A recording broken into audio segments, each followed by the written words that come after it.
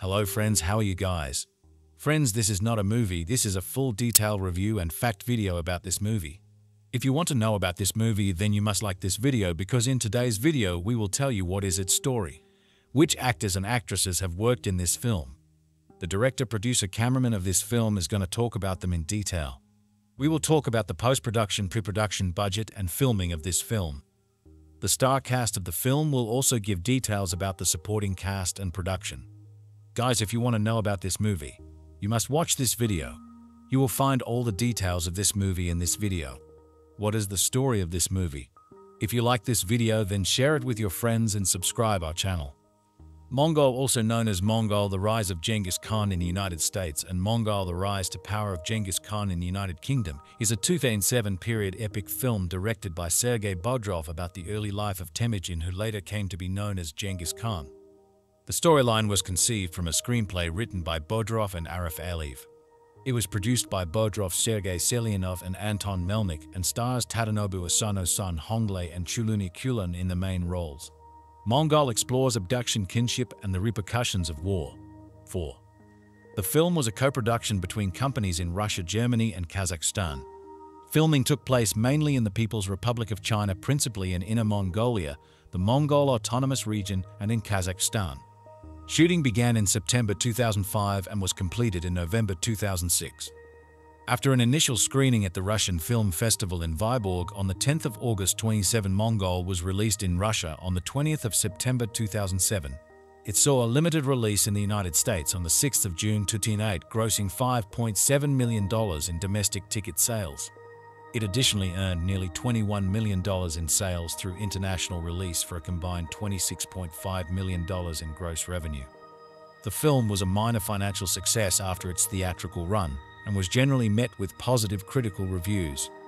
The film was nominated for the 2007 Academy Award for Best Foreign Language Film as a submission from Kazakhstan. 5.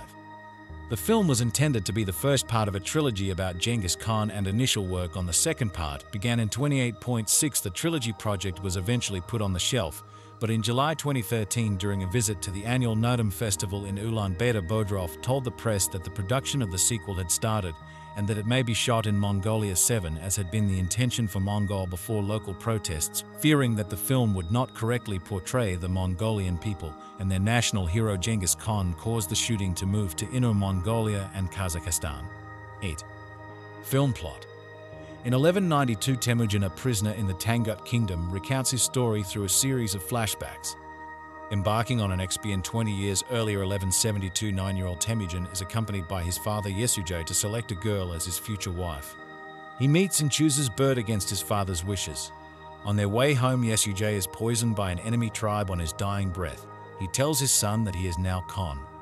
However, Tagutai, Yesugei's lieutenant, proclaims himself as Khan and is about to kill his young rival. Prevented from doing so by the boy's mother, Tagutai lets him go and vows to kill him as soon as he becomes an adult. After falling through a frozen lake, Temujin is rescued by Jamukha. The two quickly become friends and take an oath as blood brothers. Tagutai later captures him, but he escapes under the cover of night and roams the countryside. Years later, 1186, Temujin is once again apprehended by Tagutai. He escapes a second time, finding Bert and presenting her to his family. Later that night, they are attacked by the Merkit tribe. While being chased on horseback, Temujin is shot with an arrow but survives. Bert, however, is kidnapped and taken to the Merkit camp. 4. Temujin goes to Jamukha, who is now his tribe's Khan, and seeks his help in rescuing his wife. Jamukha agrees, and after a year they launch an attack on the Merkits and are successful. One night, while celebrating their victory, Temujin demonstrates his generosity by allowing his troops to take an equal share of the plunder. Two of Jamukha's men see this as a stark contrast to their Khan's behavior and desert him the next morning by following their new master. Jamukha chases him down and demands that he give his men back, to which he refused. This act, aggravated by the inadvertent killing of his biological brother by one of Temujin's men, leaves Jamukha with Tagutai as an ally, no choice but to declare war on him. Outnumbered, Temujin's warriors are quickly massacred, though they take many of Jamukha's men with them. Sparing his blood brother, Jamukha decides to sell him into slavery. 4. Temujin is sold to a Tangut nobleman despite the dire warning given to him by a Buddhist monk acting as his advisor, who senses the great potential the warrior carries and his future role in subjugating the Tangut state. While he is in prison, the monk pleads with him to spare his monastery when he will destroy the kingdom sometime in the future. In exchange for delivering a bone fragment to Bert indicating that he is still alive, Temujin agrees. The monk succeeds in delivering the bone and the message at the cost of his life. Bert infiltrates the Tangut border town disguised as a merchant's concubine, and the two escape. Temujin pledges to unify all of the Mongol tribes and imposes 3 basic laws for them to abide: to never kill women and children, always honor your promises and repay your debts, and never betray your Khan. Subsequently, 1196, he gathers an army and engages Jamukha, who has an even larger force. During the battle, a thunderstorm arises on the steppe, terrifying Jamukha's and Temujin's armies, who cower in fear. However, Temujin does not cower, and when his army sees him riding unafraid, they are inspired to also be fearless and charge Jamukha's helpless and cowering army, which surrenders immediately. Temujin allows Jamukha to live and brings the latter's army under his banner. Tagitai is killed by his own soldiers, and his body is presented to the Khan as a way of appeasing him, but they are executed for disobeying the law. A postscript indicates that by 1206 Temujin was designated the Khan of all the Mongols, Genghis Khan of the Great Steppe. He would later go on to invade and conquer the Tangut kingdom by 1227, fulfilling the monk's prophecy, but spared the monastery, honoring his debt to the monk. 4. Cast: Tadanobu Asano as Genghis Khan Temujin, Odnium Odsarin as young Temujin, Sun Honglei as Jamukha, Amirbold Tavshanbayar as young Jamukha, Chuluuny Khulan as Bert, Bayatsetseg Erdnebat as young Bert, Amadu Mamadakov as Tagitai, Barsen as Yesijay, Saizingar as Childi, Bu Ren as Tachar, Alia as Olin, Ikai as Daisachin, Deng Batia as Daratai, Zhang Jiang as Garrison Chief, Ben Han-sun as Monk. Production. Development.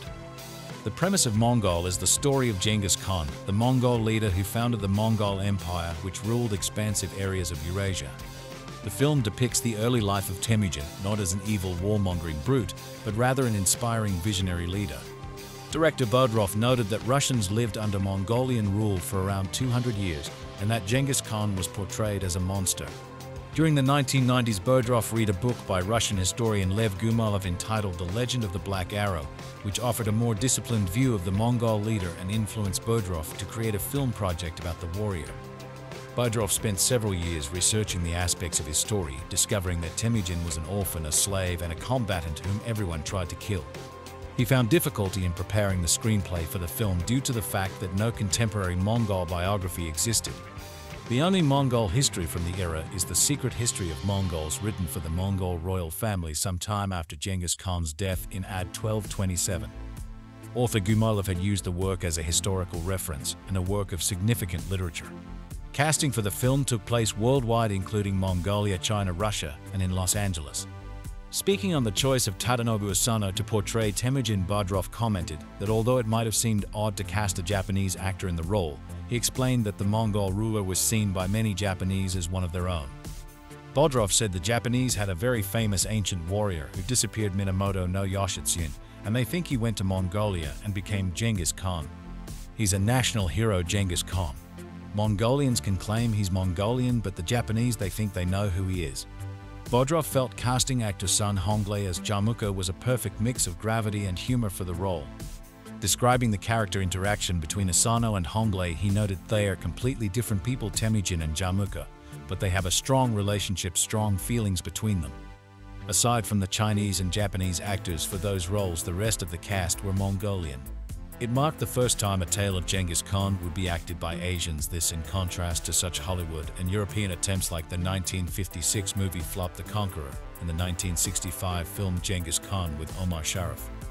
The film was initially intended to be shot in Mongolia, but the plans caused much protest in the country as many Mongolians feared that it would not correctly portray their people and their national hero. As a consequence, shooting was moved to the Chinese Autonomous Region Inner Mongolia and to Kazakhstan. Filming began in 2005, lasting 25 weeks and taking place in China, Mongolia, and Kazakhstan. Production designer Dashi Namdakov helped to recreate the pastoral lifestyle of the nomadic tribesmen. Namdakov is originally from a Russian region which borders Mongolia and is home to many ethnic Mongols. Bodrov remarked Dashi has the Mongol culture in his bones and knows how to approach this material.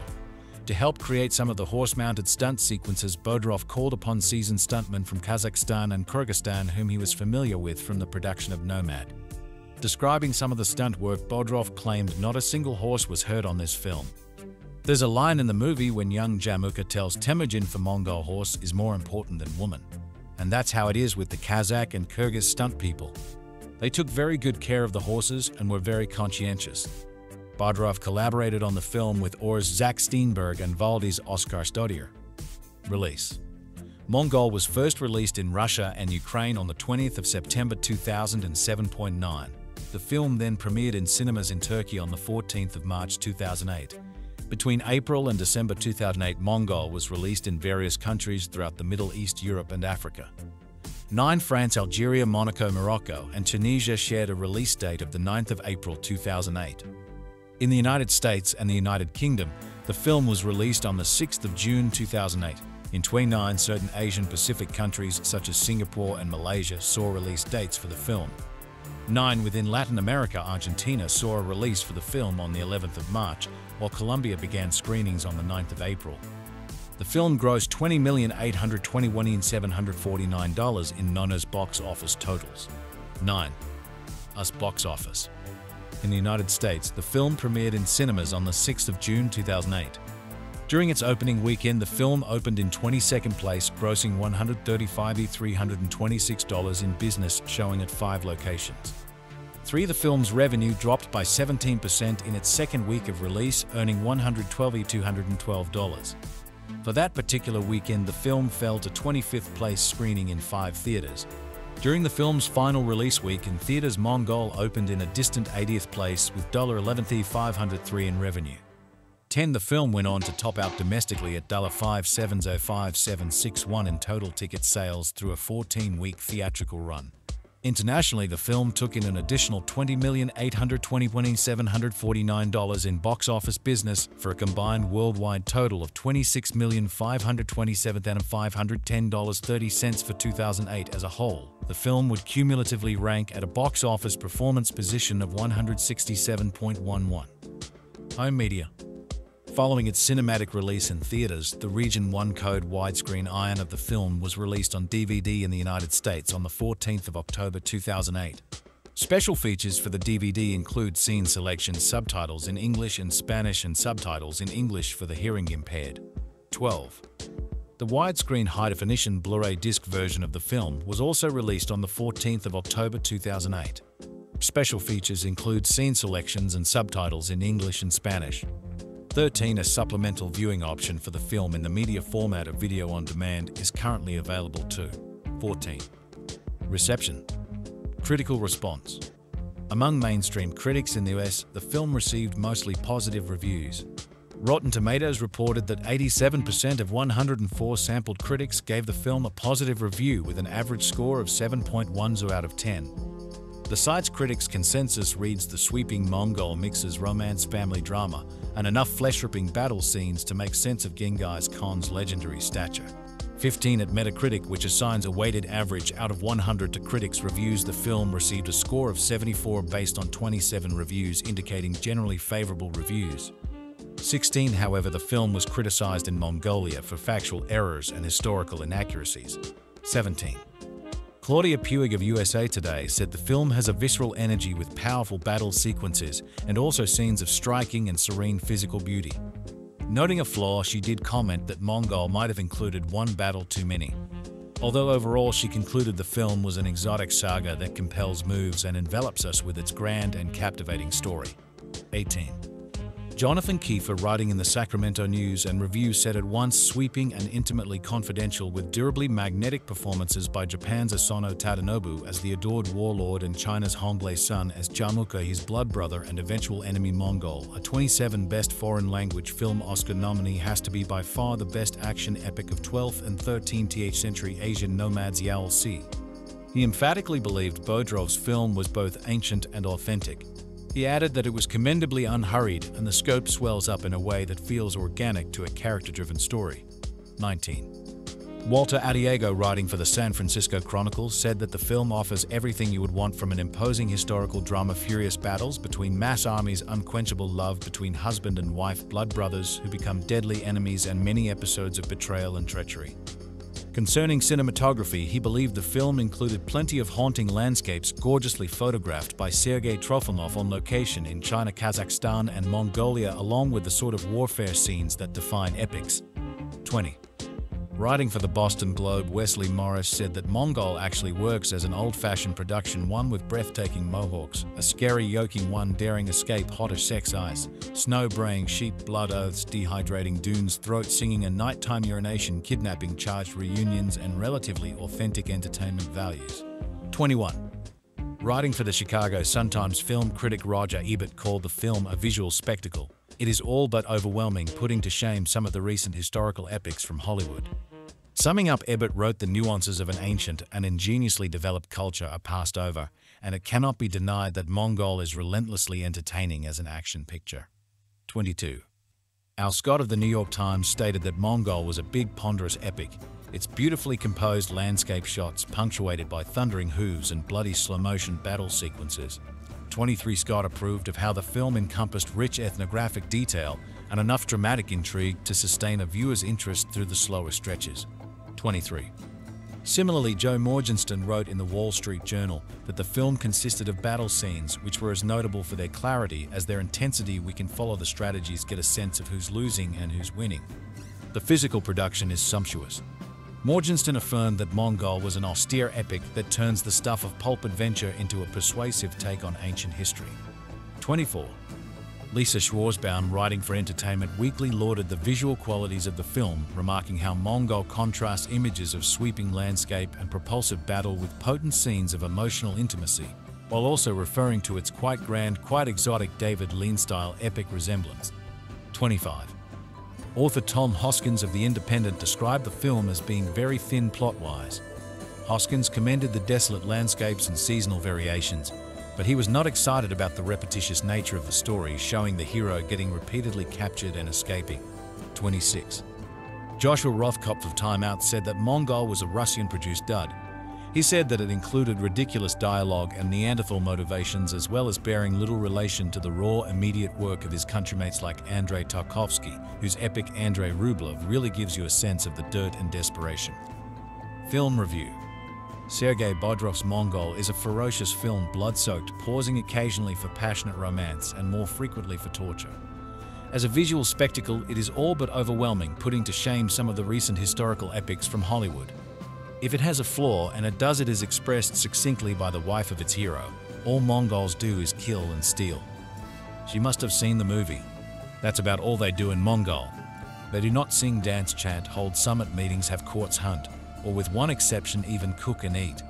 They have no culture except for a series of sayings a Mongol does or does not. A long list of things, although many a Mongol seems never to have been issued the list and does or does not do them anyway. As a result, the film consists of one bloody scene of carnage after another, illustrated by hordes of warriors eviscerating one another, while bright patches of blood burst upon the screen. At the center of the killing is invariably the Khan or leader named Temujin Tadanobu Asano, who is not yet Genghis Khan, but be patient, this film is the first of a trilogy. The film opens with Temujin at age 9, Odnium Odzrin, taken by his father to choose a bride from the Merkit clan. This will settle an old score. But along the way they happen upon a smaller clan, and their Temujin first sets eyes on 10-year-old Bort Bavitsetseg Erdnabat, who informs him he should choose her as his bride. He agrees, and thus is forged a partnership that will save his life more than once. Years pass, the two are married, and Bort, played as an adult by Chuluuny, makes a perfect bride, but one hard to keep. She is kidnapped by another clan, bears the first of 2 children claimed by Temujin despite reasons to doubt, and follows her man into a series of battles that stained the soil of Mongolia with gallons of blood. It happens that I have seen another movie about Mongols that suggests they do more than steal and kill. This is the famous 9-hour 3-part documentary taken in 1995 by Ulrich Oettinger, who lived with today's yurt dwellers, witnessed one of their trance-evoking religious ceremonies, observed their customs and traditions, and learned in great detail how they procure and prepare food. There is also a wrestling match that is a good deal more cheerful than the contests in Mongol, but you do not have the time for a 9-hour documentary on this subject, I suppose, nor does Mongol. The nuances of an ancient and ingeniously developed culture are passed over, and it cannot be denied that Mongol is relentlessly entertaining as an action picture. It left me, however, with some questions. Many involved the survival of the young Temujin. Having inherited all his father's enemies, he is captured more than once, and we actually see him being fed so he can grow tall enough to kill Mongols do not kill children. His neck and hands are imprisoned in a heavy wooden yoke, and when he escapes, he has the energy to run for miles across the steppe. On another occasion, he falls through the ice of a lake, and the movie simply ignores the question of how he is saved, unless it is by Tengri, god of the blue sky. Yes, I think it was Tengri who also appears as a wolf and saves him more than once. If you want to be Genghis Khan, it helps to have a god in your corner. Finally, Temujin is imprisoned in a cell surrounded by a moat populated by savage dogs.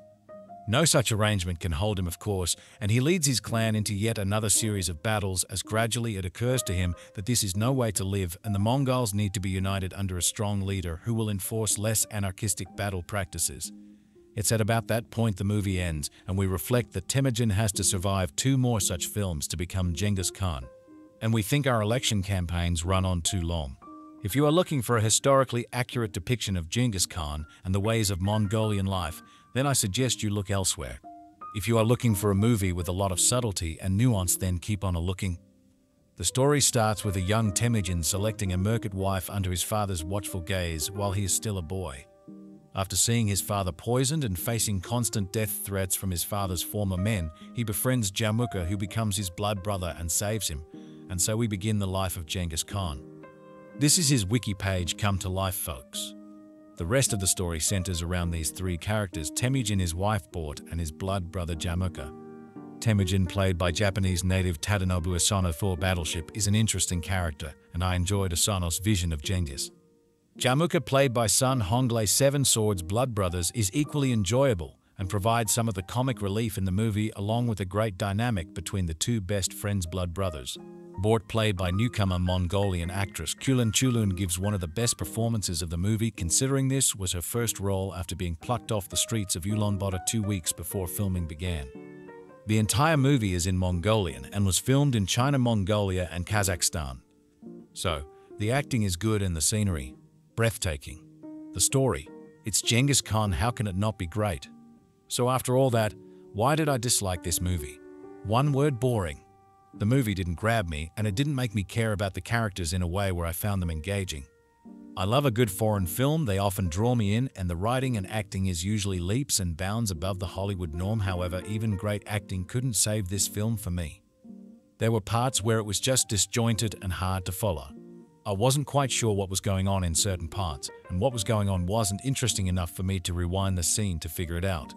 It just couldn't keep my attention on the screen, and I really wanted to like this film.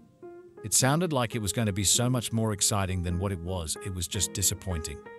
The movie is critically acclaimed, so I'm obviously missing something here. But no amount of highbrow accolades could get me to sit through this again. I didn't come into it expecting non-stop blood and guts either. I did expect dialogue and some poignant scenes since this was a retelling of Genghis Khan's life, but it was just bland and blah for me the whole way through. There were some great moments. There is a scene between Genghis Khan and a Tangut monk that I really enjoyed. I also really liked Bort's character. For a complete unknown to come in and give such a strong performance was impressive, to say the least. She can outact many Hollywood actresses. Sadly, although their love story is a sort of attempt at the Golden Horde version of The Notebook, it lacks any chemistry. The connection between the two isn't very believable, although individually they are both fantastic actors. This film also presents a look at Mongol life on the steppes and their customs and beliefs. That stuff is definitely worth watching. My issue was the way this movie was put together. It just seemed sloppy and too slow. Lastly, and I have to say it, Peter, who happens to be very interested / well-versed in all things Mongol, fell asleep during the movie, and I had to prod him to stay awake during the final 20 minutes. When someone can't keep their eyes open to watch a movie on one of their favorite topics, you know something is amiss. It was missing a better pace and story editing. If you're looking to watch this, make sure you're a huge fan of Genghis Khan Mongols, otherwise skip it. It's just not that good. I was amazed because Genghis Khan's story seems like something you couldn't possibly make boring, but here I am telling you it was exactly that boring. Peter's take: I had gone into this movie with high hopes. The Mongols are a favorite subject of mine, and the story of the rise of Genghis Khan is something that could translate into an epic film. While Mongol takes advantage of the magnificent views of the Great Steppe, it doesn't deliver on giving a story to match. The tale of Temujin is mostly of being humiliated, captured, and hiding from his enemies. He gains a few victories, but it seems that half the time he is on screen, he is a prisoner. Instead of coming across as a great leader, Temujin is portrayed as a talented warrior who is barely struggling to survive.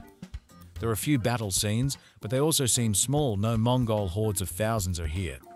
The film's budget may have restricted what could be shown, and since the filmmaker is planning a trilogy, he may have been thinking of holding off on any grander scenes until the next installment.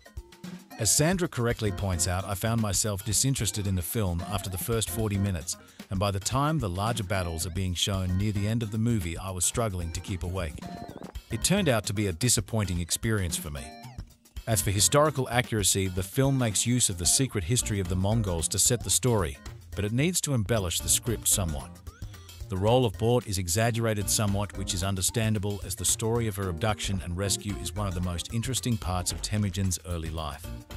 One scene that was left out is how Temujin killed his half-brother Beta when he was only 10 years old. While such a scene may have horrified modern audiences, it could also have been an effective way of showing what a ruthless and powerful character that Temujin would become. I have always loved films of an epic nature, the swords and saddles of yesteryear, and the brutal up-close combat of more recent memory. These are the types of movies that I've sought out for as long as I can remember. As I got older, I started to look a little further afield than the usual Hollywood epic affair. On my journey, I happened upon the 2007 film Mongol, a semi-historical recounting of the origin of Genghis Khan. When one seeks the epicness of global cinema, then there is no story more epic than the tale of how a poor boy known as Temujin would go on to conquer all, becoming one of the most infamous rulers in history. The story at the center of Mongol is the rise to power of Genghis Khan Tadanobu Asano. It traverses many years of his life from childhood to the beginning of his rule as the Khan of all Mongolia. From the off, the viewer is made readily aware of the scale of not just this movie, but also the world that these characters call home. The director Sergei Bodrov does an excellent job of conveying the vastness of the Mongolian steppes. The way the cinematography is paired with the beautiful yet haunting score gives the landscape an otherworldly feel. The Tuvan throat singing is mesmeric and yet unsettling at the same time. This world is as beautiful as it is fraught with danger. The sprawling steppes, the never-ending hills conceal the threats that lay just over the seemingly endless horizon. This world is truly stunning, but to survive it one has to use cunning.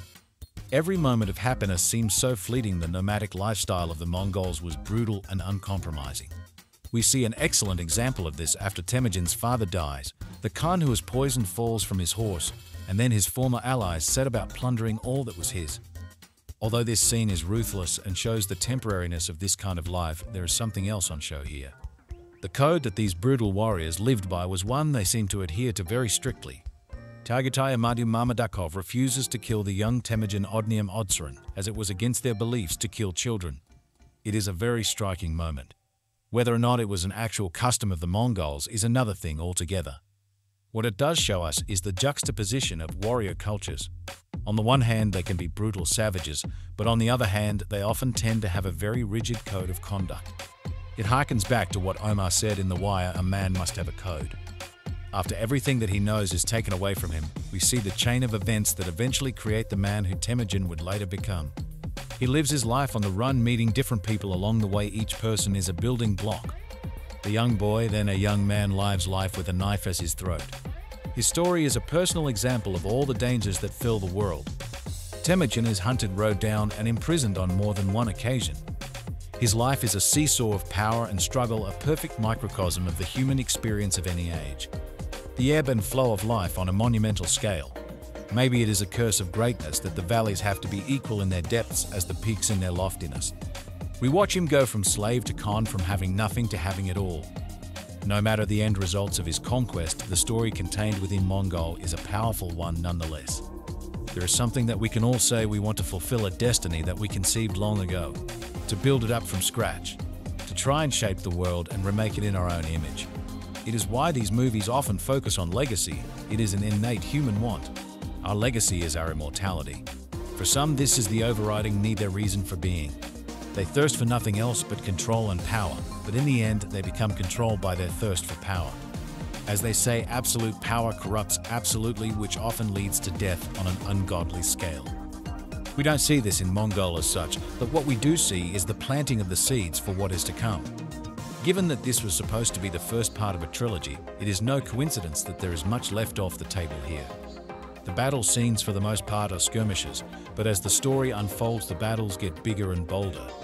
I think this was a very enticing starter to what would have been an awe-inspiring main course, which one would imagine would have broadened not only the subject matter of the narrative, but also its scope and scale.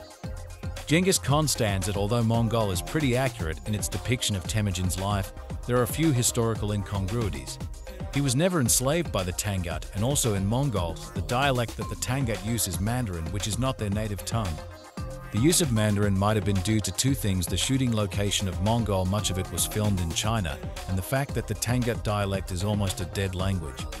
It is actually going through a state of linguistic reconstruction to this day. Alterations like this played a factor in the shooting location for Mongol, not actually taken place in Mongolia. Much of it was shot in China, Inner Mongolia and Kazakhstan. Although these changes to historical facts can't be ignored, they do not, however, take away from the story. Many dramatic recountings of historical events take liberties, as there are often many blanks to fill in. This is a style that many creators have taken over the years. It is rife within Michael Hirst Vikings. Just like Mongol, a layer of poetry and rhythmic beauty is applied to the savage truth. We have to remember they are artists painting a portrait and artistic interpretation of the historical facts. Even though we see the brush strokes from time to time, they paint an incredibly real and vivid picture of what life was like back then. They do what all creators do: they give us an idea, a semblance of existence during the creation of the civilized world, albeit not by very civilized means. They give us a picture in our mind's eye that allows us to have a better understanding of things that are beyond our modernistic comprehension. Both Bodrov and later Hirst build their respective worlds up brick by brick. They breathe life into stories that were long since dead. It is an incredibly important service that creators like this provide. They reawaken the primal in us by reimagining these forgotten tales. They are cinematic historians telling us mythical and somehow also incredibly real tales of people who are so much larger than life. They put flesh on top of ancient bones, recreating them like archaeological auteurs, and few do a better job at breathing that said life into a legendary character as Bodrov did with Genghis Khan's story in Mongol. What is the best word to describe this movie? I would say it is enthralling. The cinematography is stunning. The vastness of the Mongolian steppe would leave no one indifferent, but captured in such wonderful pictures, there is no escaping the enchantment. These amazing views are underlined by one of the most convincing scores I have heard in any movie recently. Chanting monks, female singers, musical parts. Picture-wise, it did remind me of Urga Aka Close to Eden, a gorgeous Mongolian movie I haven't seen a few years back. We can easily deduce that material life in the Mongolian steppe has not changed much. People still live in yurts, even the clothes bear a certain resemblance. The Russian movie Mongol is the first installment of a trilogy on the life of Genghis Khan. It shows his childhood, how he chose his wife, brought Chuluuny Khulan to the great love of his life, how his father is killed, and how he later has to fight for his survival until he becomes the unifier of the Mongolian tribes and their leader. He is not yet called Genghis Khan, he is still Temujin Tadanobu Asano, a boy from a modest background whose father was one of many Khans. Life at those times seemed to have been incredibly hard. The tribes were stealing from each other horses, and women assaulted each other, killed each other. It is hard to imagine a life of greater insecurity than this. Whenever the future Genghis Khan triumphed over someone he was shown as very just and generous. As a consequence of this behavior, people wanted to follow him, they chose him as their leader. The Genghis Khan we see is someone who inspires pity because of the hardships he has to endure and admiration for the way he treats people, especially his wife, to whom he is very attached. I cannot say much about the historical accuracy. Usually Genghis Khan, who was once the leader of the greatest empire that ever existed, is shown as a merciless, cruel despot. There is not much room for beauty in those tales of his life. I tried to find out more, and apparently it depends on the sources that are being used whether his portrait is more negative or more positive. I was fascinated by the spiritual aspects in the movie, the deity that appeared in the form of a wolf. The wolf is very meaningful to the people of the Mongolian steppe. Certainly the depiction of the Mongolian religion is not accurate, but I like this dimension.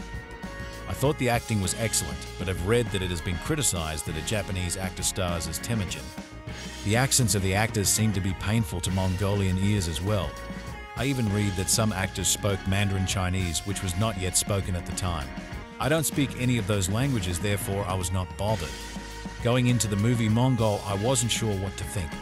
Because the movie is based on the life of the Great Khan, I was hoping that it would not stray too far afield from a factual foundation. I was pleasantly surprised to see that many key elements of Genghis Khan's life were accurately portrayed.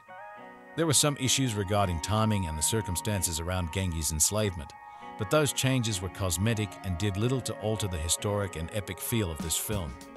The historic figure we refer to as Genghis Khan began life as Temujin Tadanobu Asano. He was the son of Sergei Bodrov, the Khan of the Borgians. Sergei was poisoned by his enemies who exploited tradition to take advantage of Sergei's reverence for tradition. Temujin was too young to lead and too small to kill, so the clan was fractured and Temujin banished. Temujin suffered a series of hard-luck experiences as he grew into manhood, but always managed to come out of his tribulations hardened and wiser. His ability as a tactician have landed him in our history books.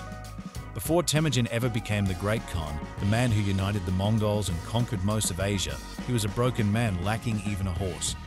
No Mongol should be without a horse, but a series of fortunate alliances and remarkable leadership, as well as an understanding of sharing the spoils of war with his men, set Temujin apart. Men followed him because he was a leader.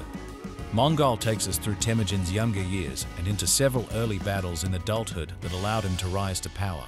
His alliance with his former rival Jamukha Honglei's son is chronicled, as well as his marriage to Chuluuny Khulan, whom Temujin chose as his bride at the age of 12. The first half of Temujin's life ends with references to his accomplishments later in life, provided in the form of factual paragraphs before the credits roll. The ending felt like a saga had been completed and another yet to be embarked upon. It was a good stopping point and indicated that a sequel might be forthcoming at some point.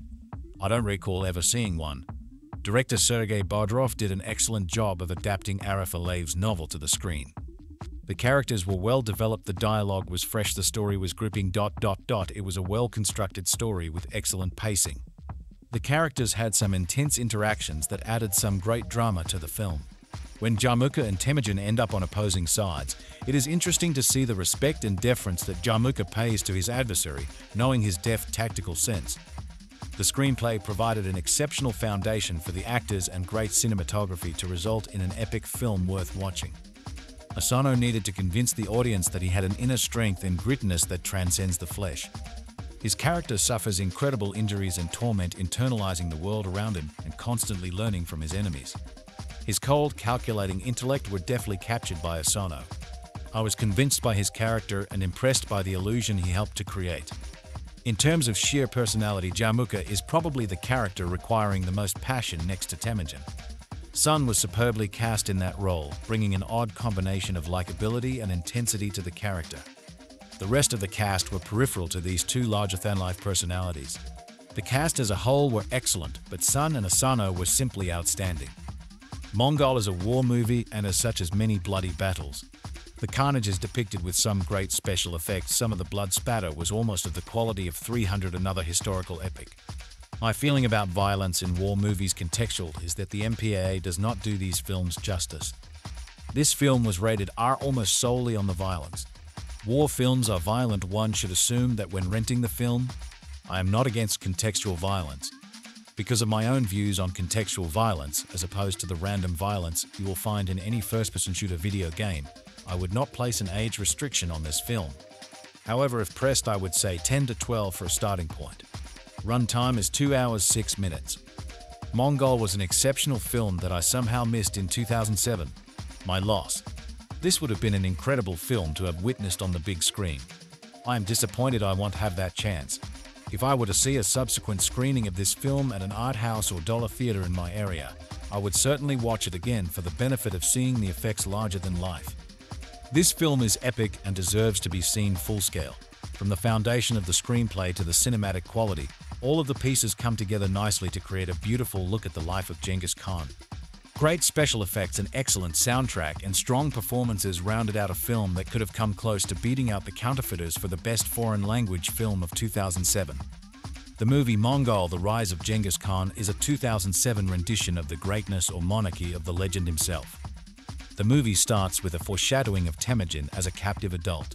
After this, we are shown Temujin around the age of 10 traveling with his father and other members of their clan on their way to a lesser clan so that Temujin can pick a bride. The group is only there for a day as Temujin chooses Bort to be his future wife. After this, the Khan Temujin's father is poisoned by one of their enemies. From here, the movie is fast-tracked with very few plot points being explained outside of plot convenience.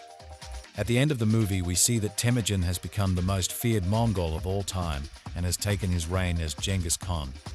Going back to the death of Temujin's father, his death was meteoric. We barely got to know him, so his death was meaningless not only to us, but also to his own son. The acting in this movie is bad. After smacking Targatai for talking ill of his father, Temujin simply holds his father in his arms as he dies. Not once did he cry or seem to feel any emotion. His father died and he just went home with the rest of the clan. The scene where Targatai is about to kill Temujin looks his killer in the eyes, waiting for death. I thought this scene was cool, but it just foreshadowed the lack of creativity and the poorly written script the actors were given. The pacing in this movie is awful. We never dwell on anything too long. Once Temujin escapes Targatai, he is saved by a child Jamuka from dying in the cold. Because of this, they take a blood pact to become brothers before Temujin is once again kidnapped by Targatai. We barely see any form of connection between Temujin and Jamuka, but they are sworn brothers. Not only this, but Jamuka is foreshadowing events of the two partnering up. Relationships in this movie are very forced just to move the plot along. There is not one single character I can point out and say I like this character. The story is bland. At times it seems like there is no story, but just a chain of reactions. The first half of the movie focuses on Temujin getting older and escaping Targatai several times before he gets away one last time and Targatai disappears until the final battle. The story skips around collecting characters and time frames as if the directors were playing a game of jacks with the story. The death of Jamuka's brother Techar is also very anticlimactic. He died trying to steal the horses Altan and Daratai took when they defected to Temujin's side. His main goal was to get the horses back and he died doing it. His death wasn't in vain as it started the war between Jamuka and Temujin. Going back to the mediocre characters on top of most of them having no personality, Jamuka is a good character. I don't care for him, but I can understand why others would like him. He has personality. He sings, laughs, drink, and probably dances as well. He stands out unlike everyone else. Speaking of laughs, majority of the jokes were not funny. The scene where Temujin picks up Bort after years of not seeing her, Bort asks him if he wants to touch her. Temujin responds with, "My touch will break you." It was a bad joke. Though it's mediocre in its execution or story and plot, there are several aspects that are enjoyable about Mongol. Costume design is amazing. The garb the characters don is authentic not only to that time but to the region as well. The embroidery on the water pouches were cool to look at. The handcrafted swords, whether crafted for the movie or actual old ancient swords, were a nice touch instead of bland swords that would have been easy to find. The landscapes are gorgeous. Each mountain range and valley was scouted perfectly for each scene. My favorite location may be the open field Temujin and Bort play with their kids before Temujin's departure. The cinematography was beautiful here. Seeing a panned-out shot of a displeased Bort watching as she may never see her husband again was a bit worrisome. With the lack of a great script, the way that scene was shot made up for it. Another great scene is where Temujin is sitting in his cage being mocked by the townspeople. Once the rain comes in to scare them off, we get a great shot of the rain dripping on the bridge, as well as Temujin's soulless face being shown through the frozen cell bars. The imagery was so pure I could almost smell the rain and feel the cold of the bars on my skin. Watching that scene gave me hope for the rest of the movie, though I was let down. The last enjoyable aspect of the movie must be the fights. I enjoyed them all. The fight choreography is always on point and never skips a beat. The action is so well done that for a couple minutes as I watched Temujin's men slaughter Jamuka's soldiers, I was pleased with the story. The strategies Temujin used to defeat Jamuka were great. I found myself on the edge of my seat getting excited and cheering for Temujin's victory. I was very disappointed to find that as soon as Temujin's reign was just about to start, the movie ended. It's almost as if the script was made with a sequel in mind, a sequel I'm glad we didn't get. Mongol is not a bad movie, but it is also not as great as it may sound. The movie lacks in the plot and character development as well as suffering from horrible pacing, but it has its moments such as the cinematography, costume design, and fight choreography. My favorite part of the movie must be me coming to the realization that the man who transported Juchai and Bort to Temujin went to bed with a family and woke up without one as Bort escaped with their daughter Monjin in the night. Mongol, also known as Mongol, the Rise of Genghis Khan in the United States, and Mongol, the Rise to Power of Genghis Khan in the United Kingdom, is a 2007 period epic film directed by Sergei Bodrov about the early life of Temujin, who later came to be known as Genghis Khan. The storyline was conceived from a screenplay written by Bodrov and Arif Aliyev. It was produced by Bodrov, Sergey Selyanov, and Anton Melnik, and stars Tadanobu Asano's son Honglei and Chuluuny Khulan in the main roles. Mongol explores abduction, kinship, and the repercussions of war. 4. The film was a co-production between companies in Russia, Germany, and Kazakhstan. Filming took place mainly in the People's Republic of China, principally in Inner Mongolia, the Mongol Autonomous Region, and in Kazakhstan. Shooting began in September 2005 and was completed in November 2006. After an initial screening at the Russian Film Festival in Vyborg on the 10th of August 2007, Mongol was released in Russia on the 20th of September 2007. It saw a limited release in the United States on the 6th of June 2008, grossing $5.7 million in domestic ticket sales. It additionally earned nearly $21 million in sales through international release for a combined $26.5 million in gross revenue. The film was a minor financial success after its theatrical run, and was generally met with positive critical reviews. The film was nominated for the 2007 Academy Award for Best Foreign Language Film as a submission from Kazakhstan. 5. The film was intended to be the first part of a trilogy about Genghis Khan, and initial work on the second part began in 2008. The trilogy project was eventually put on the shelf, but in July 2013, during a visit to the annual Nodam Festival in Ulaanbaatar, Bodrov told the press that the production of the sequel had started and that it may be shot in Mongolia 7, as had been the intention for Mongol before local protests, fearing that the film would not correctly portray the Mongolian people and their national hero Genghis Khan, caused the shooting to move to Inner Mongolia and Kazakhstan. 8. Film plot. In 1192, Temujin, a prisoner in the Tangut Kingdom, recounts his story through a series of flashbacks. Embarking on an expedition 20 years earlier, 1172, 9-year-old Temujin is accompanied by his father Yesugei to select a girl as his future wife. He meets and chooses Bert against his father's wishes. On their way home, Yesugei is poisoned by an enemy tribe on his dying breath. He tells his son that he is now Khan. However, Tagutai, Yesugei's lieutenant, proclaims himself as Khan and is about to kill his young rival. Prevented from doing so by the boy's mother, Tagutai lets him go and vows to kill him as soon as he becomes an adult. After falling through a frozen lake, Temujin is rescued by Jamukha. The two quickly become friends and take an oath as blood brothers.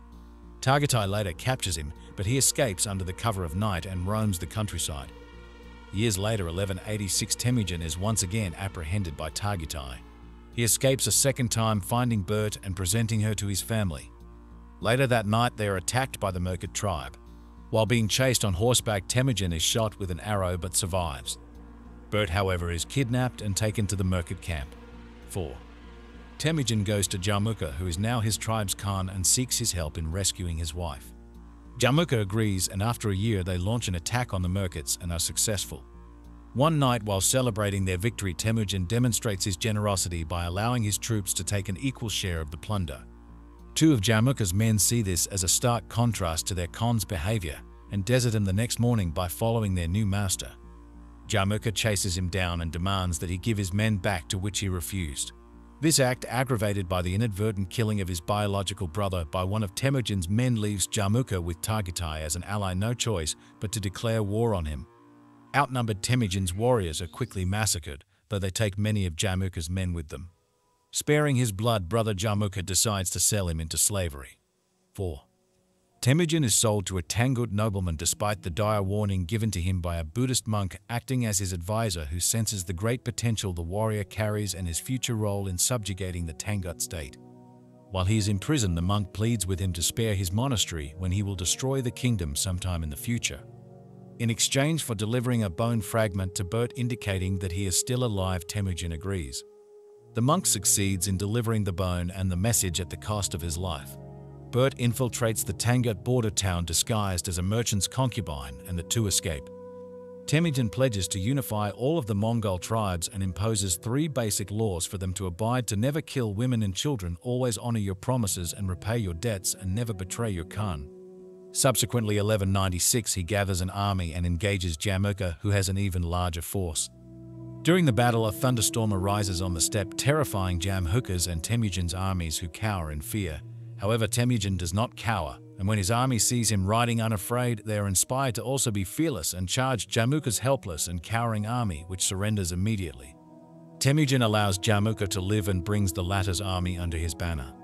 Taghitai is killed by his own soldiers, and his body is presented to the Khan as a way of appeasing him, but they are executed for disobeying the law.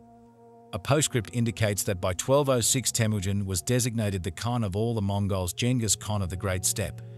He would later go on to invade and conquer the Tangut kingdom by 1227, fulfilling the monk's prophecy, but spared the monastery, honoring his debt to the monk.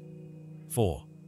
Cast: Tadanobu Asano as Genghis Khan Temujin, Odnium Odsarin as young Temujin, Sun Honglei as Jamhuka, Amirbold Tavshanbayar as young Jamhuka, Chuluuny Khulan as Bert, Bayat Setseg Erdnebat as young Bert, Amadu Mamadakov as Taghitai, Barsen as Yesijay, Saizingar as Childi, Bu Ren as Taichar, Alia as Olan, Hikai as Daisachin, Deng Batia as Daratai, Zhang Jiang as Garrison Chief, Ben Han Sun as Monk. Production. Development. The premise of Mongol is the story of Genghis Khan, the Mongol leader who founded the Mongol Empire, which ruled expansive areas of Eurasia. The film depicts the early life of Temujin, not as an evil warmongering brute, but rather an inspiring visionary leader. Director Bodrov noted that Russians lived under Mongolian rule for around 200 years, and that Genghis Khan was portrayed as a monster. During the 1990s, Bodrov read a book by Russian historian Lev Gumalov entitled The Legend of the Black Arrow, which offered a more disciplined view of the Mongol leader and influenced Bodrov to create a film project about the warrior. Bodrov spent several years researching the aspects of his story, discovering that Temujin was an orphan, a slave, and a combatant whom everyone tried to kill.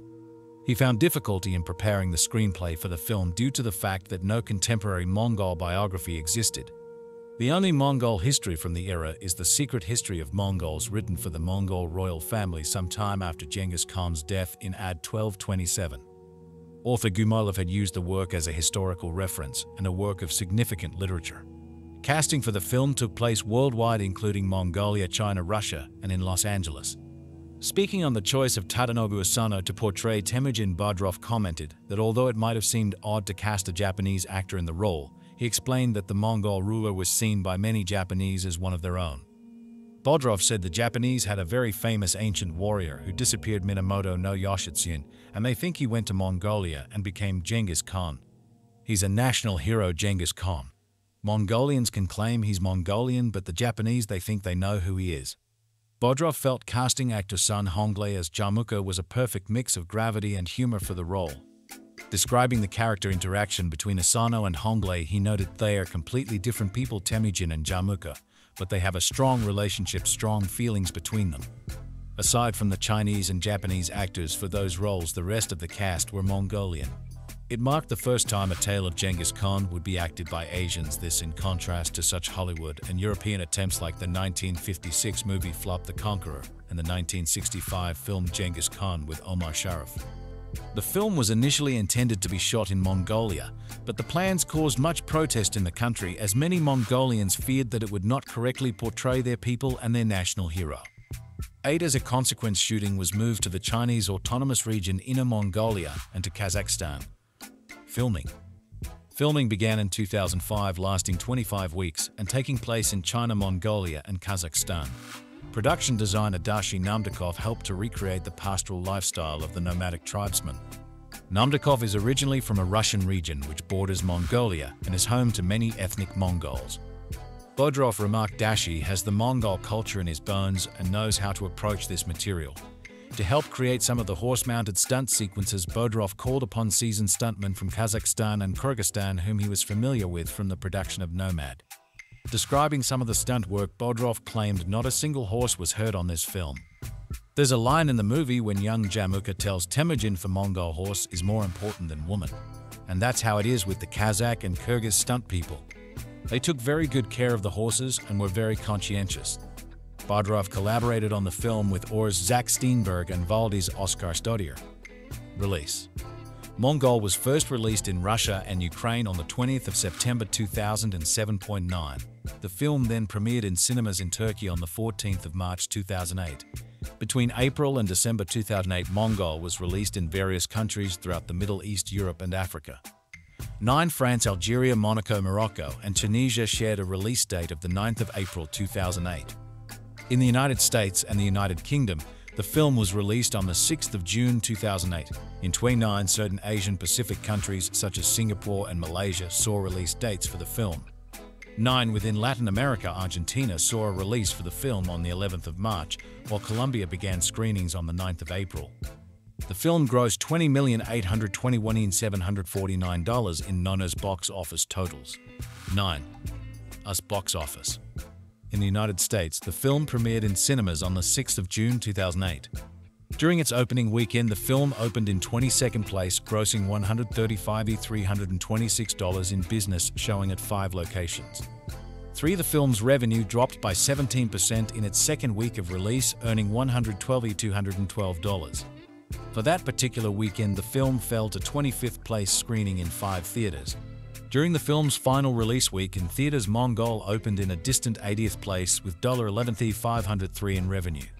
10. The film went on to top out domestically at $5705761 in total ticket sales through a 14-week theatrical run. Internationally, the film took in an additional $20,820,749 in box office business for a combined worldwide total of $26,527,510.30 for 2008 as a whole. The film would cumulatively rank at a box office performance position of 167.11. Home media. Following its cinematic release in theaters, the Region 1 Code widescreen iron of the film was released on DVD in the United States on the 14th of October 2008. Special features for the DVD include scene selection, subtitles in English and Spanish, and subtitles in English for the hearing impaired. 12. The widescreen high-definition Blu-ray disc version of the film was also released on the 14th of October 2008. Special features include scene selections and subtitles in English and Spanish. 13. A supplemental viewing option for the film in the media format of video on demand is currently available too. 14. Reception. Critical response. Among mainstream critics in the US, the film received mostly positive reviews. Rotten Tomatoes reported that 87% of 104 sampled critics gave the film a positive review with an average score of 7.10 out of 10. The site's critics' consensus reads: the sweeping Mongol mixes romance, family drama, and enough flesh-ripping battle scenes to make sense of Genghis Khan's legendary stature. 15. At Metacritic, which assigns a weighted average out of 100 to critics' reviews, the film received a score of 74 based on 27 reviews, indicating generally favorable reviews. 16. However, the film was criticized in Mongolia for factual errors and historical inaccuracies. 17. Claudia Puig of USA Today said the film has a visceral energy with powerful battle sequences and also scenes of striking and serene physical beauty. Noting a flaw, she did comment that Mongol might have included one battle too many. Although overall she concluded the film was an exotic saga that compels moves and envelops us with its grand and captivating story. 18. Jonathan Kiefer, writing in the Sacramento News and Review, said at once sweeping and intimately confidential, with durably magnetic performances by Japan's Asano Tadanobu as the adored warlord and China's Honglei son as Jamukha, his blood brother and eventual enemy Mongol. A 27 Best Foreign Language Film Oscar nominee has to be by far the best action epic of 12th and 13th century Asian nomads Yao Si. He emphatically believed Bodrov's film was both ancient and authentic. He added that it was commendably unhurried and the scope swells up in a way that feels organic to a character-driven story. 19. Walter Adiego, writing for the San Francisco Chronicle, said that the film offers everything you would want from an imposing historical drama: furious battles between mass armies, unquenchable love between husband and wife, blood brothers who become deadly enemies, and many episodes of betrayal and treachery. Concerning cinematography, he believed the film included plenty of haunting landscapes gorgeously photographed by Sergei Trofimov on location in China, Kazakhstan, and Mongolia, along with the sort of warfare scenes that define epics. 20. Writing for the Boston Globe, Wesley Morris said that Mongol actually works as an old-fashioned production, one with breathtaking mohawks, a scary yoking one daring escape hottish sex eyes, snow-braying sheep, blood oaths, dehydrating dunes, throat-singing, and nighttime urination, kidnapping, charged reunions, and relatively authentic entertainment values. 21. Writing for the Chicago Sun-Times film critic Roger Ebert called the film a visual spectacle. It is all but overwhelming, putting to shame some of the recent historical epics from Hollywood. Summing up, Ebert wrote the nuances of an ancient and ingeniously developed culture are passed over, and it cannot be denied that Mongol is relentlessly entertaining as an action picture. 22. Al Scott of the New York Times stated that Mongol was a big, ponderous epic. Its beautifully composed landscape shots, punctuated by thundering hooves and bloody slow-motion battle sequences. 23. Scott approved of how the film encompassed rich ethnographic detail and enough dramatic intrigue to sustain a viewer's interest through the slower stretches. 23. Similarly, Joe Morgenstern wrote in the Wall Street Journal that the film consisted of battle scenes which were as notable for their clarity as their intensity. We can follow the strategies, get a sense of who's losing and who's winning. The physical production is sumptuous. Morgenstern affirmed that Mongol was an austere epic that turns the stuff of pulp adventure into a persuasive take on ancient history. 24. Lisa Schwarzbaum, writing for Entertainment Weekly, lauded the visual qualities of the film, remarking how Mongol contrasts images of sweeping landscape and propulsive battle with potent scenes of emotional intimacy, while also referring to its quite grand, quite exotic David Lean-style epic resemblance. 25. Author Tom Hoskins of The Independent described the film as being very thin plot-wise. Hoskins commended the desolate landscapes and seasonal variations, but he was not excited about the repetitious nature of the story, showing the hero getting repeatedly captured and escaping. 26. Joshua Rothkopf of Time Out said that Mongol was a Russian-produced dud. He said that it included ridiculous dialogue and Neanderthal motivations, as well as bearing little relation to the raw, immediate work of his countrymates like Andrei Tarkovsky, whose epic Andrei Rublev really gives you a sense of the dirt and desperation. Film review. Sergei Bodrov's Mongol is a ferocious film, blood-soaked, pausing occasionally for passionate romance and more frequently for torture. As a visual spectacle, it is all but overwhelming, putting to shame some of the recent historical epics from Hollywood. If it has a flaw, and it does, it is expressed succinctly by the wife of its hero. All Mongols do is kill and steal. She must have seen the movie. That's about all they do in Mongol. They do not sing, dance, chant, hold summit meetings, have courts, hunt, or with one exception even cook and eat. They have no culture except for a series of sayings a Mongol does or does not. A long list of things, although many a Mongol seems never to have been issued the list and does or does not do them anyway. As a result, the film consists of one bloody scene of carnage after another, illustrated by hordes of warriors eviscerating one another, while bright patches of blood burst upon the screen. At the center of the killing is invariably the Khan or leader named Temujin Tadanobu Asano, who is not yet Genghis Khan, but be patient, this film is the first of a trilogy. The film opens with Temujin at age 9, Odnium Odzrin, taken by his father to choose a bride from the Merkit clan. This will settle an old score. But along the way they happen upon a smaller clan, and their Temujin first sets eyes on 10-year-old Bort Bavitsetseg Erdnabat, who informs him he should choose her as his bride. He agrees, and thus has forged a partnership that will save his life more than once. Years pass, the two are married, and Bort, played as an adult by Chuluuny, makes a perfect bride, but one hard to keep. She is kidnapped by another clan, bears the first of 2 children claimed by Temujin despite reasons to doubt, and follows her man into a series of battles that stained the soil of Mongolia with gallons of blood. It happens that I have seen another movie about Mongols that suggests they do more than steal and kill. This is the famous 9-hour 3-part documentary taken in 1995 by Ulrich Oettinger, who lived with today's yurt dwellers, witnessed one of their trance-evoking religious ceremonies, observed their customs and traditions, and learned in great detail how they procure and prepare food. There is also a wrestling match that is a good deal more cheerful than the contests in Mongol, but you do not have the time for a 9-hour documentary on this subject, I suppose, nor does Mongol. The nuances of an ancient and ingeniously developed culture are passed over, and it cannot be denied that Mongol is relentlessly entertaining as an action picture. It left me, however, with some questions. Many involved the survival of the young Temujin. Having inherited all his father's enemies, he is captured more than once, and we actually see him being fed so he can grow tall enough to kill Mongols. Do not kill children. His neck and hands are imprisoned in a heavy wooden yoke, and when he escapes, he has the energy to run for miles across the steppe.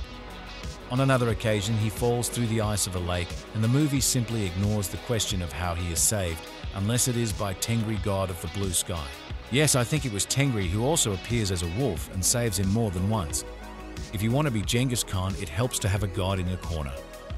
Finally, Temujin is imprisoned in a cell surrounded by a moat populated by savage dogs. No such arrangement can hold him, of course, and he leads his clan into yet another series of battles as gradually it occurs to him that this is no way to live and the Mongols need to be united under a strong leader who will enforce less anarchistic battle practices. It's at about that point the movie ends, and we reflect that Temujin has to survive 2 more such films to become Genghis Khan. And we think our election campaigns run on too long. If you are looking for a historically accurate depiction of Genghis Khan and the ways of Mongolian life, then I suggest you look elsewhere. If you are looking for a movie with a lot of subtlety and nuance, then keep on looking. The story starts with a young Temujin selecting a merchant wife under his father's watchful gaze while he is still a boy. After seeing his father poisoned and facing constant death threats from his father's former men, he befriends Jamuka, who becomes his blood brother and saves him. And so we begin the life of Genghis Khan. This is his wiki page come to life, folks. The rest of the story centers around these 3 characters: Temujin, his wife Bort, and his blood brother Jamuka. Temujin, played by Japanese native Tadanobu Asano for Battleship, is an interesting character, and I enjoyed Asano's vision of Genghis. Jamuka, played by son Honglei, Seven Swords Blood Brothers, is equally enjoyable and provides some of the comic relief in the movie, along with a great dynamic between the 2 best friends blood brothers. Bort, played by newcomer Mongolian actress Chuluuny Khulan, gives one of the best performances of the movie, considering this was her first role after being plucked off the streets of Ulaanbaatar 2 weeks before filming began. The entire movie is in Mongolian and was filmed in China, Mongolia, and Kazakhstan. So, the acting is good and the scenery breathtaking. The story, it's Genghis Khan, how can it not be great? So after all that, why did I dislike this movie? One word: boring. The movie didn't grab me, and it didn't make me care about the characters in a way where I found them engaging. I love a good foreign film, they often draw me in, and the writing and acting is usually leaps and bounds above the Hollywood norm. However, even great acting couldn't save this film for me. There were parts where it was just disjointed and hard to follow. I wasn't quite sure what was going on in certain parts, and what was going on wasn't interesting enough for me to rewind the scene to figure it out.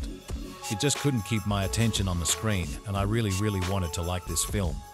It sounded like it was going to be so much more exciting than what it was just disappointing. The movie is critically acclaimed, so I'm obviously missing something here. But no amount of highbrow accolades could get me to sit through this again. I didn't come into it expecting non-stop blood and guts either. I did expect dialogue and some poignant scenes, since this was a retelling of Genghis Khan's life, but it was just bland and blah for me the whole way through. There were some great moments. There is a scene between Genghis Khan and a Tangut monk that I really enjoyed. I also really liked Bort's character. For a complete unknown to come in and give such a strong performance was impressive, to say the least. She can outact many Hollywood actresses. Sadly, although their love story is a sort of attempt at the Golden Horde version of The Notebook, it lacks any chemistry. The connection between the 2 isn't very believable, although individually they are both fantastic actors. This film also presents a look at Mongol life on the steppes and their customs and beliefs. That stuff is definitely worth watching. My issue was the way this movie was put together. It just seemed sloppy and too slow. Lastly, and I have to say it, Peter, who happens to be very interested / well-versed in all things Mongol, fell asleep during the movie, and I had to prod him to stay awake during the final 20 minutes. When someone can't keep their eyes open to watch a movie on one of their favorite topics, you know something is amiss. It was missing a better pace and story editing. If you're looking to watch this, make sure you're a huge fan of Genghis Khan Mongols, otherwise skip it. It's just not that good. I was amazed because Genghis Khan's story seems like something you couldn't possibly make boring, but here I am telling you it was exactly that boring. Peter's take: I had gone into this movie with high hopes. The Mongols are a favorite subject of mine, and the story of the rise of Genghis Khan is something that could translate into an epic film.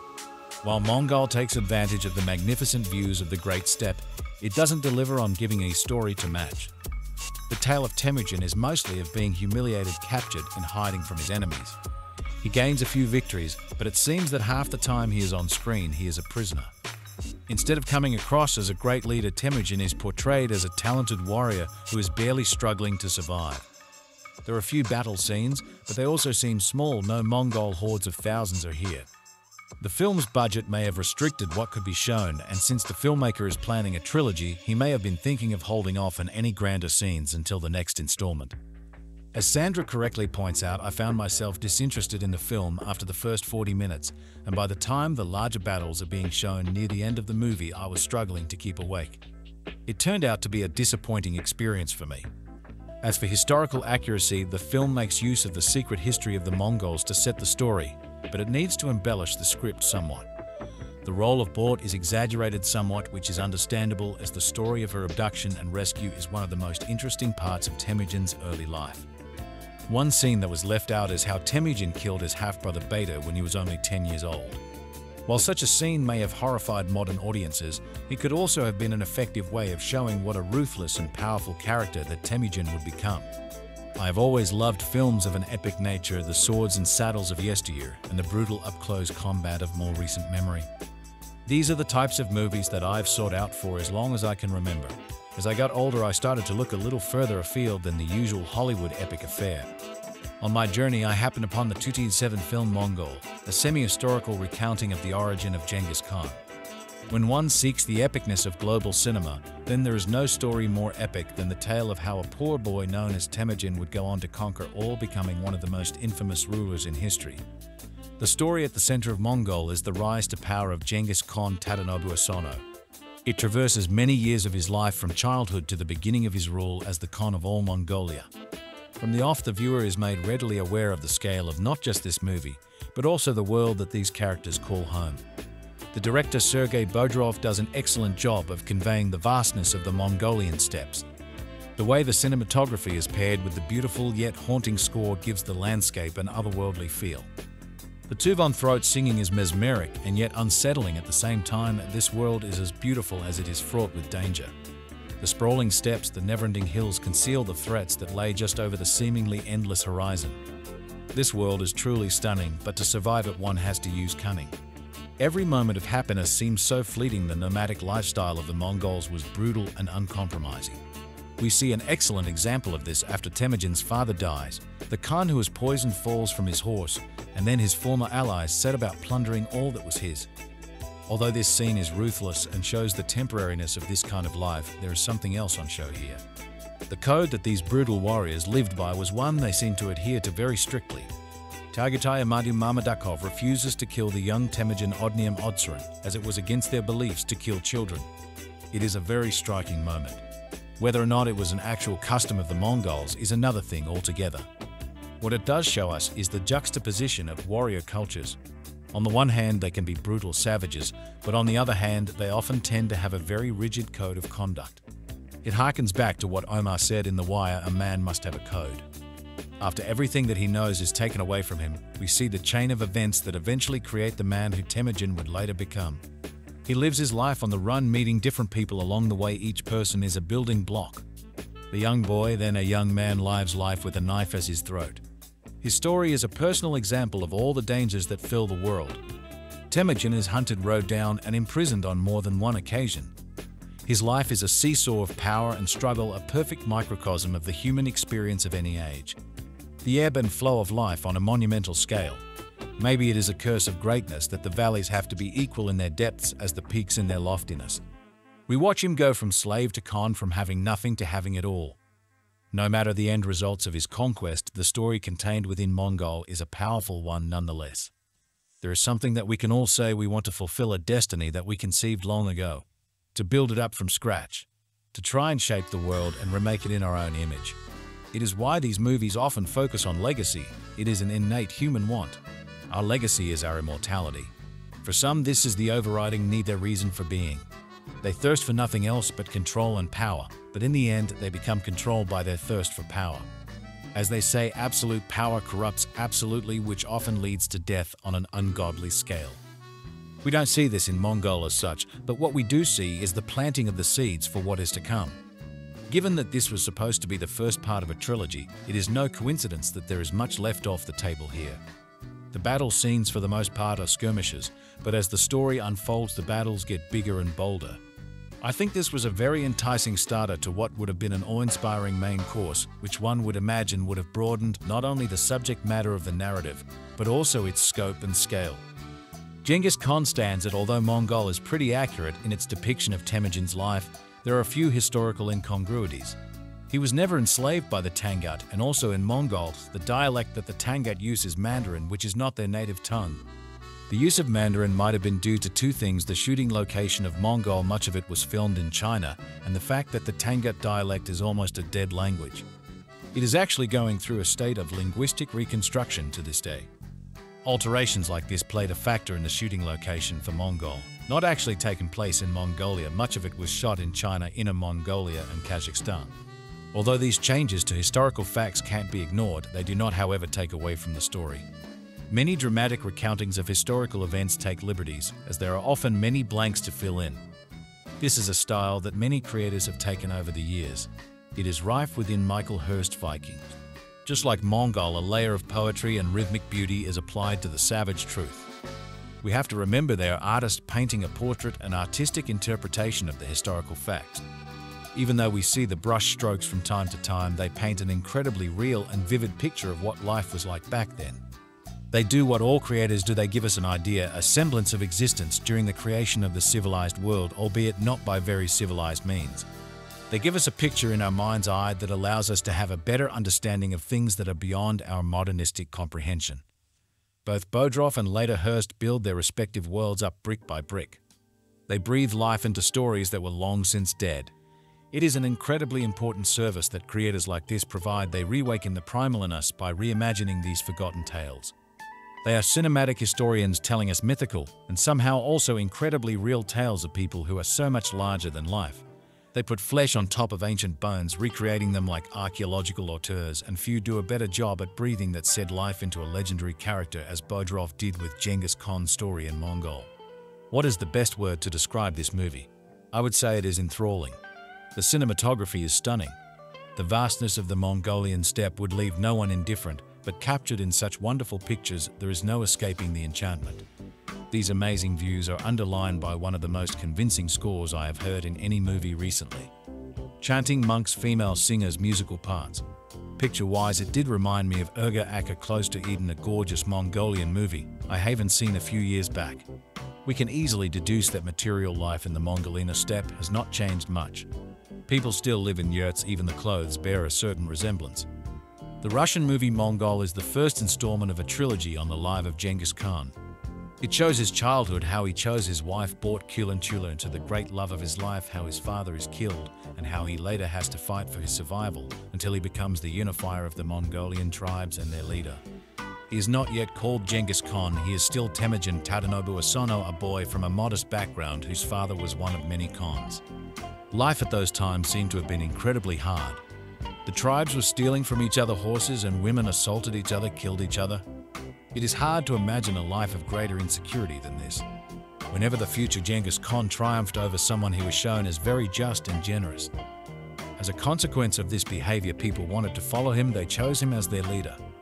The Genghis Khan we see is someone who inspires pity because of the hardships he has to endure, and admiration for the way he treats people, especially his wife, to whom he is very attached. I cannot say much about the historical accuracy. Usually Genghis Khan, who was once the leader of the greatest empire that ever existed, is shown as a merciless, cruel despot. There is not much room for beauty in those tales of his life. I tried to find out more, and apparently it depends on the sources that are being used whether his portrait is more negative or more positive. I was fascinated by the spiritual aspects in the movie, the deity that appeared in the form of a wolf. The wolf is very meaningful to the people of the Mongolian steppe. Certainly the depiction of the Mongolian religion is not accurate, but I liked this dimension. I thought the acting was excellent, but have read that it has been criticized that a Japanese actor stars as Temujin. The accents of the actors seem to be painful to Mongolian ears as well. I even read that some actors spoke Mandarin Chinese, which was not yet spoken at the time. I don't speak any of those languages, therefore I was not bothered. Going into the movie Mongol, I wasn't sure what to think. Because the movie is based on the life of the great Khan, I was hoping that it would not stray too far afield from a factual foundation. I was pleasantly surprised to see that many key elements of Genghis Khan's life were accurately portrayed. There were some issues regarding timing and the circumstances around Genghis' enslavement, but those changes were cosmetic and did little to alter the historic and epic feel of this film. The historic figure we refer to as Genghis Khan began life as Temujin Tadanobu Asano. He was the son of Esujay Barsen, the Khan of the Borjigins. Sujay was poisoned by his enemies who exploited tradition to take advantage of Sujay's reverence for tradition. Temujin was too young to lead and too small to kill, so the clan was fractured and Temujin banished. Temujin suffered a series of hard luck experiences as he grew into manhood, but always managed to come out of his tribulations hardened and wiser. His ability as a tactician have landed him in our history books. Before Temujin ever became the Great Khan, the man who united the Mongols and conquered most of Asia, he was a broken man lacking even a horse. No Mongol should be without a horse, but a series of fortunate alliances and remarkable leadership, as well as an understanding of sharing the spoils of war with his men, set Temujin apart. Men followed him because he was a leader. Mongol takes us through Temujin's younger years and into several early battles in adulthood that allowed him to rise to power. His alliance with his former rival Jamukha Honglei's son is chronicled, as well as his marriage to Chuluuny Khulan, whom Temujin chose as his bride at the age of 12. The first half of Temujin's life ends with references to his accomplishments later in life, provided in the form of factual paragraphs before the credits roll. The ending felt like a saga had been completed and another yet to be embarked upon. It was a good stopping point and indicated that a sequel might be forthcoming at some point. I don't recall ever seeing one.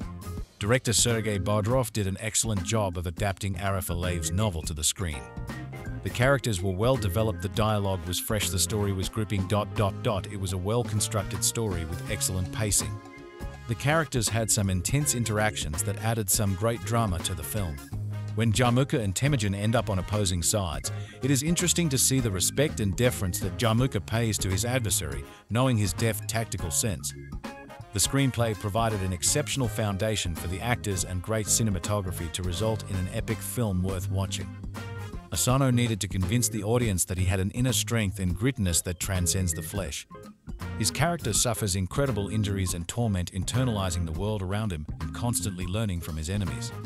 His cold, calculating intellect were deftly captured by Asano.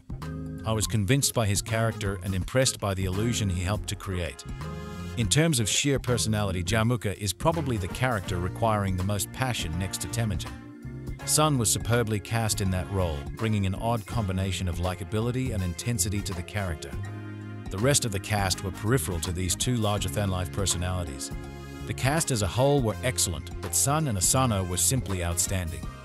Mongol is a war movie and as such has many bloody battles. The carnage is depicted with some great special effects. Some of the blood spatter was almost of the quality of 300, another historical epic. My feeling about violence in war movies contextual is that the MPAA does not do these films justice. This film was rated R almost solely on the violence. War films are violent. One should assume that when renting the film, I am not against contextual violence. Because of my own views on contextual violence, as opposed to the random violence you will find in any first-person shooter video game, I would not place an age restriction on this film. However, if pressed, I would say 10 to 12 for a starting point. Runtime is 2 hours 6 minutes. Mongol was an exceptional film that I somehow missed in 2007. My loss. This would have been an incredible film to have witnessed on the big screen. I am disappointed I won't have that chance. If I were to see a subsequent screening of this film at an art house or dollar theater in my area, I would certainly watch it again for the benefit of seeing the effects larger than life. This film is epic and deserves to be seen full scale. From the foundation of the screenplay to the cinematic quality, all of the pieces come together nicely to create a beautiful look at the life of Genghis Khan. Great special effects, an excellent soundtrack, and strong performances rounded out a film that could have come close to beating out The Counterfeiters for the best foreign language film of 2007. The movie Mongol, The Rise of Genghis Khan is a 2007 rendition of the greatness or monarchy of the legend himself. The movie starts with a foreshadowing of Temujin as a captive adult. After this, we are shown Temujin around the age of 10 traveling with his father and other members of their clan on their way to a lesser clan so that Temujin can pick a bride. The group is only there for a day as Temujin chooses Bort to be his future wife. After this, the Khan Temujin's father is poisoned by one of their enemies. From here, the movie is fast-tracked with very few plot points being explained outside of plot convenience. At the end of the movie, we see that Temujin has become the most feared Mongol of all time and has taken his reign as Genghis Khan. Going back to the death of Temujin's father, his death was meteoric. We barely got to know him, so his death was meaningless not only to us, but also to his own son. The acting in this movie is bad. After smacking Targatai for talking ill of his father, Temujin simply holds his father in his arms as he dies. Not once did he cry or seem to feel any emotion. His father died and he just went home with the rest of the clan. The scene where Targatai is about to kill Temujin looks his killer in the eyes, waiting for death. I thought this scene was cool, but it just foreshadowed the lack of creativity and the poorly written script the actors were given. The pacing in this movie is awful. We never dwell on anything too long. Once Temujin escapes Targatai, he is saved by a child Jamuka from dying in the cold. Because of this, they take a blood pact to become brothers before Temujin is once again kidnapped by Targatai. We barely see any form of connection between Temujin and Jamuka, but they are sworn brothers. Not only this, but Jamuka is foreshadowing events of the two partnering up. Relationships in this movie are very forced just to move the plot along. There is not one single character I can point out and say I like this character. The story is bland. At times it seems like there is no story, but just a chain of reactions.